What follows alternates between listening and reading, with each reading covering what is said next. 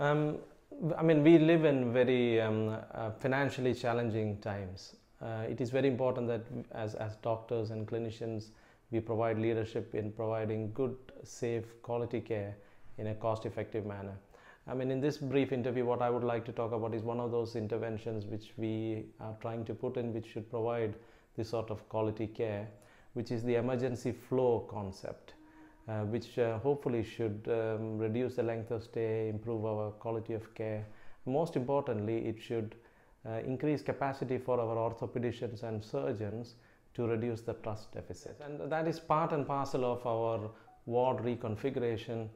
This has been tried and tested in many other outstanding trusts, and we are hoping it will provide the same results here.